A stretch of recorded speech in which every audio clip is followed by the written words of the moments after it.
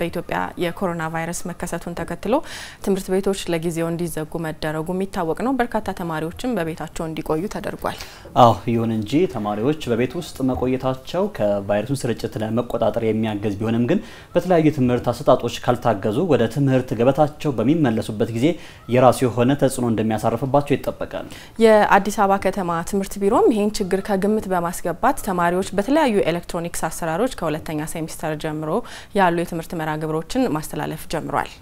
ቢሮ በሰጠው መግለጫ ከ1ኛ እስከ 8ኛ ክፍል በሬዲዮና በማህበራዊ ሚዲያ ትምህርቱ ተደራሽ እንዲሆን ሲደረግ ቆይቶ አሁን ደግሞ በተጨማሪነት አፍሪ ሄልዝ ቴሌቪዥን ከ7ኛ እስከ 12ኛ ላሉ ተማሪዎች ትምህርት ማድረስ መጀመሩ ተገልጿል።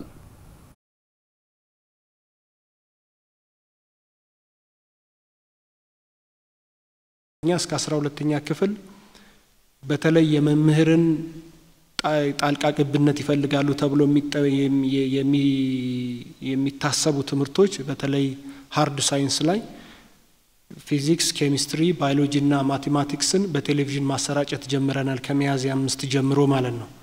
እነዚህም ፕሮግራሞች በጥልቀት በተጠና መልኩ በቴሌቪዥን ስርጭት ስናደርግ የፕሮዳክሽን ስራውን በእኛ መምህራን አማካይነት እንዲሰራ ተደርጎ ስርጭቱ ተጀምሯል ማለት ነው።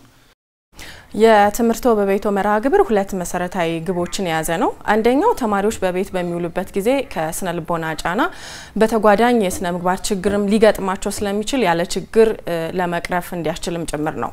ሁለተኛው ደግሞ ተማሪዎች የሀገር አቀፍም ሆነ ክልላዊ ፈተናዎችን ታሳቢ አድርገው የትምህርት ዝግጅት እንዲኖራቸው በማለም ነው። በዚህ ጉዳይ ላይ የትምህርት ቤቶች መርሀግብር የተማሪዎችን በማይሰለችና ሁለገብ ዕውቀታቸውን ማደግ በሚችልበት ደረጃ የሚዘጋጅ እንደሆነም ተነግሯል። መምህራኖች ከተማሪዎቻቸው ጋር በአጭር የጽሁፍ መልእክት የሚገናኙበት መንገድ የተመቻቸና ጥያቄዎችን በማካተት የሽልማት መርሀግብሮችም ተካተውበታል።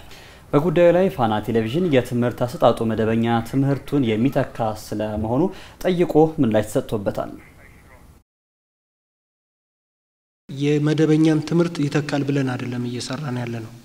በዋናነት ተማሪዎቹ የትምህርት ሙድ ውስጥ እንዲቆዩ እያጠናከሩ ቆይተው ወደ መደበኛው መማር ማስተማር በሚመለሱበት ጊዜ ግን ለተማሪዎቹም ለመምህራንም ለትምህርት ቤቱም ቀላል ይሆናል በሚል ሂሳብ ማለት ነው።